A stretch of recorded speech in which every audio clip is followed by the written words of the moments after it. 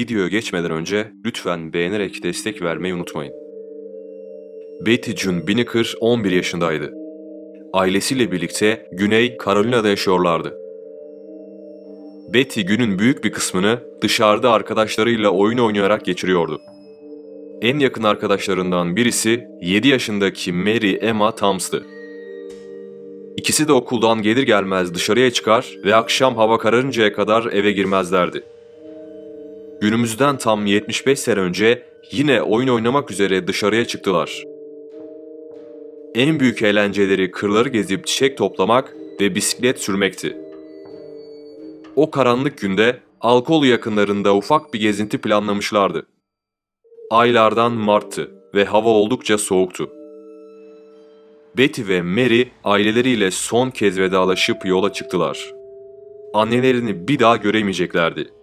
Kim bilir belki de o an az da olsa bunu hissetmişlerdi. Mary ve Betty o gün eve dönemedi. Aileleri akşam saatlerinde her zamanki gibi kızlarının eve dönmesini bekliyordu. Ama hava karalalı çok olmuş fakat kapı hala çalınmamıştı. Saatler akşam 9'u gösterdiğinde Mary'nin annesi ve babası Betty'nin evine gitti. Mary en son Betty ile birlikteydi. Belki de birlikte Betty'nin evlerine gitmişlerdi. Aile Bety'lere gittiğinde büyük bir şok yaşadı. Zira henüz Betty'nin de eve gelmediğini öğrenmişlerdi.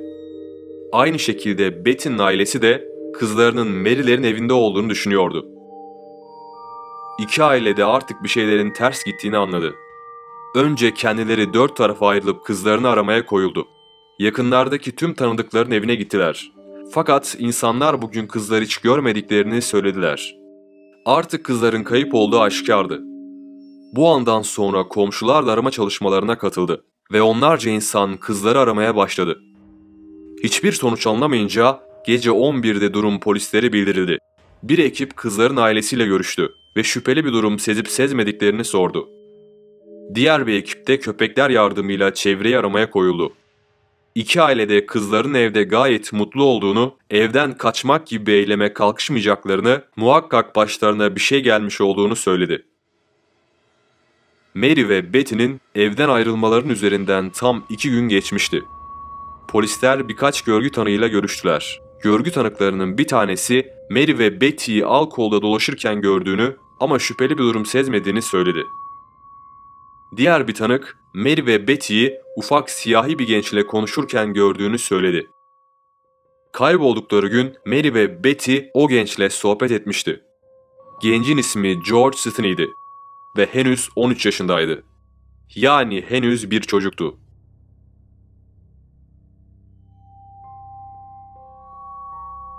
Polisler hemen George'un evine gittiler ve onu kelepçeleyip polis merkezine getirdiler. George polis merkezine geldiğinde çevresine ürkek bakışlar savuruyordu. Burada ne işi vardı? Hiçbir şey anlamıyordu. Polisler onu merkeze getirirken hiçbir açıklama yapmamışlardı. Mary ve Betty bir süre sonra Francis Batson isminde bir rahip tarafından bulundu. İkisi de bir endekteydi. George polisler tarafından tam 2 saat sorguya çekildi.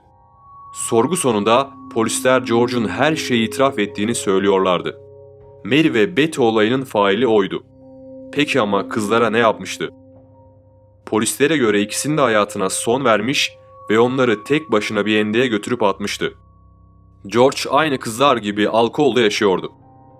O tarihlerde Alkol'u siyah ve beyazlar olarak ikiye ayrılmıştı. İki tarafı birbirinden ayıran bir duvar değil, bir tren yoluydu. Tren yolunun karşısında siyahlar yaşıyordu ve beyazlar kolay kolay o bölgeye geçmezlerdi. George'un 2 abisi, 2 de kız kardeşi vardı. Abisi de aynı gün polis merkezine getirildi ve sorgulandı. Fakat daha sonra masum olduğu anlaşıldığı için serbest kaldı. George, Mary ve Betty olayında kız kardeşi Amy'den yardım almıştı. Bu olayı ikisi yapmıştı. Daha doğrusu polislerin iddiası bu şekildeydi. Polisler daha sonra Amy'yi de işin içine kattılar. George, Mary ve Betty'yi o gün gördüğünü kabul etti. İki kız George ve kız kardeş Amy'nin yanına gelmiş ve onlara yerel bir çiçek ismi söyleyip nerede bulabileceklerini sormuşlardı. George ve kızların tek sohbeti bu 1 dakikalık andı. Birçok kaynağa göre George polis merkezine geldikten sonra ailesiyle görüşmesine izin verilmedi. Bazı kaynaklara göre de ailesiyle sadece bir kez görüştü. George mahkemesine kadar hapiste kaldı. Görevliler ona çok az yemek verdi. Günlerce aç ve susuz bıraktı. İddialara göre birkaç polis olayı itiraf etmesi halinde ona yemek vereceğini söylemişti. George'un hapishane günleri çok zor geçmişti. İlerleyen günlerde George'un çok agresif bir kişiliğe sahip olduğu, yakın bir zaman önce okuldaki bir arkadaşını bıçakladığı iddia edildi. Bu iddiayı ortaya atan isim bizzat George'un öğretmeni, siyahi bir kadındı. Olay kısa bir süre sonra Güney Carolina'daki herkesin kulağına gitti. George'un ailesi oturdukları semtten ayrılmaları için zorlandı. Bir süre sonra da evden kovuldu. George'un babasının çalıştığı kereste fabrikası onu işten çıkarttı. Güvenlikleri tehlikedeydi. Sığınacakları tek liman olan polisler bile onları tehdit ediyordu. George 81 gün boyunca mahkemeye çıkmaya bekledi. O sancılı süreci iliklerine kadar yaşadı. Linç edilme ihtimaline karşı yaşadığı yerden kilometrelerce uzaktaki bir hapishanede kaldı. 81 günün sonunda duruşması start aldı. George avukat olmadan sorgulanmıştı. Avukat getirmesine izin verilmemişti. Mahkeme günü formalite icabı George'a bir avukat atandı. George'un kendi el yazısıyla olayı itiraf ettiği bir kağıt parçası hakimin önünde duruyordu. George'la ilgili başka hiçbir kanıt yoktu. Her şeyin sebebi George'un o gün kızlarla belki bir dakika bile sürmeyen konuşmasıydı. Dava günü içeride onlarca beyaz varken bir tane bile siyahi mahkemeye alınmadı. George'un ailesinin de salona girişine izin verilmedi. George'un avukatı, vergi komisyoncusu Charles Plowden'dı. Avukat 3 polisin George'un her şeyi itiraf ettiğini söylemesini sakin tavırlarla seyretti. Tanıklara çapraz sorgu yapmadı. Neredeyse ağzını bile hiç açmadı.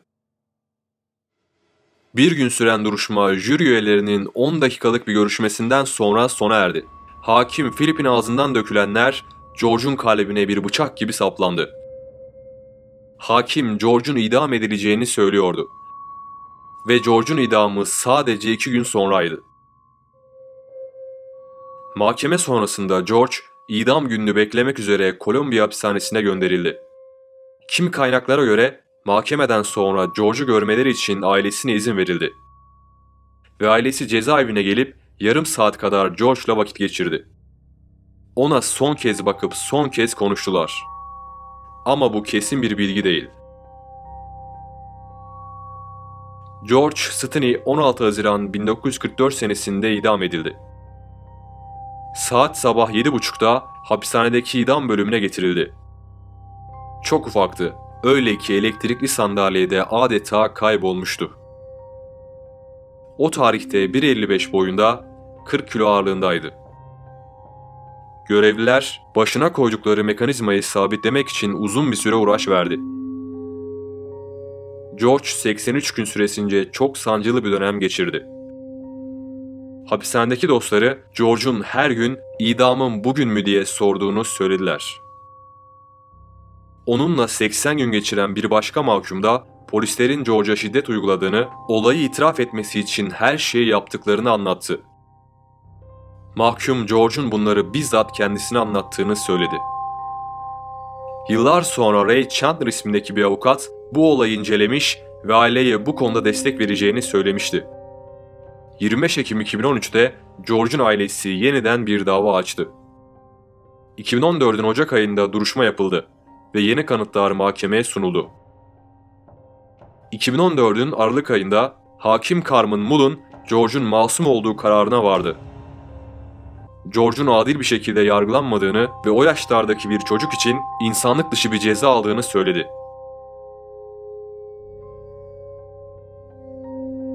Kızların ailesi ise infazın tartışmalı bir karar olduğunu ama George'un katil olduğundan asla şüpheleri olmadıklarını, bu yüzden bu kararın kendilerinde hayal kırıklığı yarattığını söylediler.